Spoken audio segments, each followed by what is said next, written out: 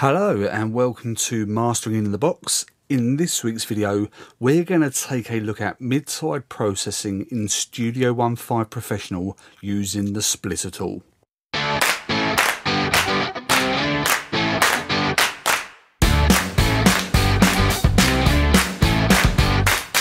Hello and welcome to Mastering in the Box. I am your host Smudge and thank you for taking the time to watch another one of our videos. We are just approaching 150 subscribers and nigh on 3,000 views, so thank you to everyone who's subscribed so far and taken the time to watch one of the videos. If you subscribed, thank you. If you haven't subscribed and you want to know more about digital mastering, then please make sure you hit the subscribe button below and tick the bell and select all so you receive notifications on all of our videos moving forward. So thank you, thank you, thank you. So before we dive on into Studio One 5, let's just very quickly explain the basic principles of mid-side processing.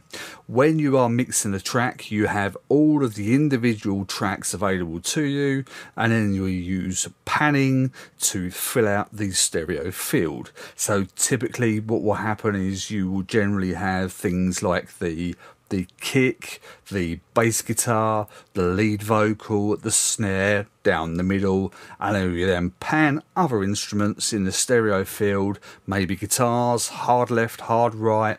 You may move the toms out of the middle to make room for the bass guitar and the kick to breathe. You may move things like cymbals, you may move those out of the middle to create some more space for the lead vocal. Likewise with backing vocals, you might want to pan them slightly, etc, etc. When it comes to mastering, we will generally only work with a stereo file, so we cannot affect any of the individual tracks once we have the final mix down. So if I decided as part of the mastering that I wanted to add some air to the lead vocal, if I applied an EQ in the insert and I was to do a 10k shelf at 1.5 dB, it may add some air to that lead vocal, but it will also add that air to everything that is at 10k and above. So that would include the guitars on the side, the cymbals, everything at 10k and above. That may be good, but that may not be ideal in every circumstance. So if we could then process the mid with the lead vocal at 10k and above, but not affect the sides, this is where mid-side processing can be a real asset. Now, some of the more advanced mastering plugins may have the mid-side functionality already built in. That's great, but not everyone has all of those advanced plugins. But PreSonus make it very easy for us to process mid-side by using the splitter tool. And let's quickly show you how we can get this implemented into our session, and let's see how we can start affecting this track. So to get the splitter tool working, first we need to add in a plugin. The plugin that I'm going to use is the Mix tool, which is one of the stock plugins inside of Studio One. We need to select MS Transform mode and we need to add 3 dBs worth of gain. The reason why we add 3 dBs worth of gain is because using the Mix tool in the MS mode or using the splitter tool, it reduces the volume slightly, so just adding around 3 dBs worth just offsets the volume reduction that this applies. Once we've done that, you'll see the routing button here. Click on the routing button and then you'll see we have the option to add the splitter in. So if I just click on the hand, drag, drop, insert splitter.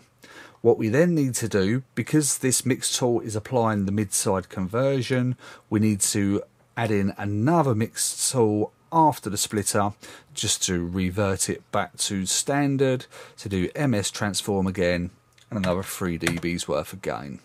Click your routing button. That is your project set up in basic mode for mid-side processing. So let's click on splitter. We want to have channel split mode.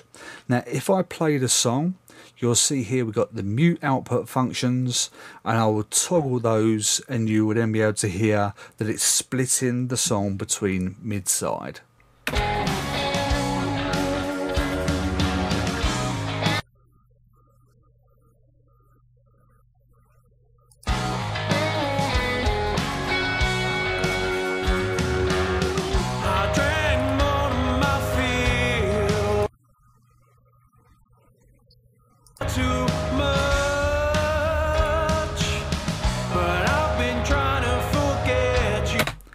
There we are. That is the basic principle of getting mid-side functionality set up in Studio One 5 Professional, and then you can apply any of your favourite plugins in a mid-side mode function. Let's take this one step further. Let's say I want to take out some of the low end on the sides. So what I could hear is from the side there was a lot of reverb, and I wanted to take out some of that low end so it really frees up some more space for the kick and the bass to come through. Conversely, on the mids, I want to try and apply some compression. I want to bring up the lead vocal, and I want to add some more weight to the kick and the bass. So how do I do that? Well, let's go to the sides first. Let's get our EQ, click, drag to the right hand side. The right hand side is the sides. So let's take a quick listen. If I mute the left output, it will only play the sides. Let's take a listen.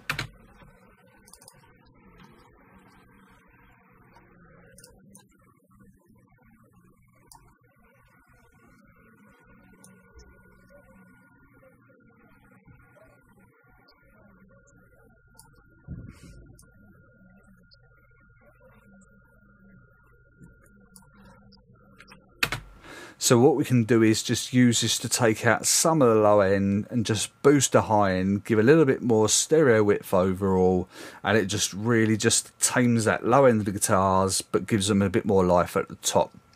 So let's go back into our router.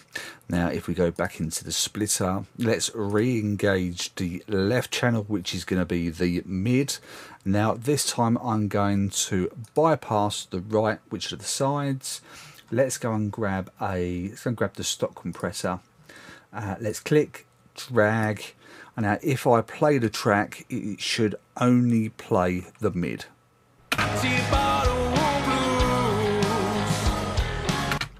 And just for example purposes, we're going to leave the ratio 2:1. Let's leave the attack and release. I'm just going to reduce the threshold, just get a couple of dBs worth of gain reduction.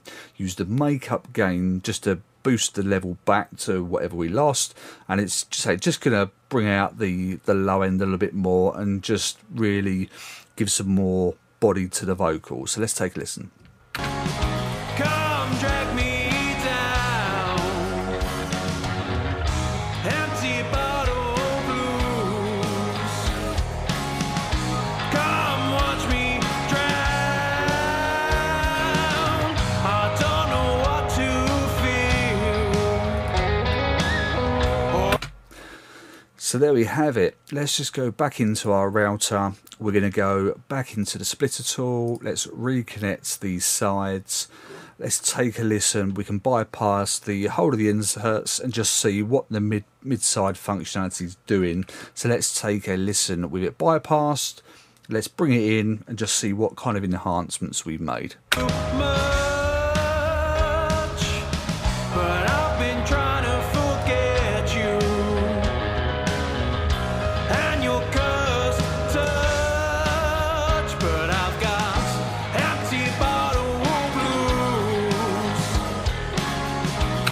So without going too in depth, this is just a nice straightforward way how we can use the MS functionality using the splitter tool inside of Studio One 5 Professional. It's really good, it's really flexible. It gives you the ability to use your favourite plugins in MS function when not all of the plugins will have that functionality. And say you can just split as many times as you want. There is so much you can do. If you want to make your own bespoke multi-band compressor, you can do it.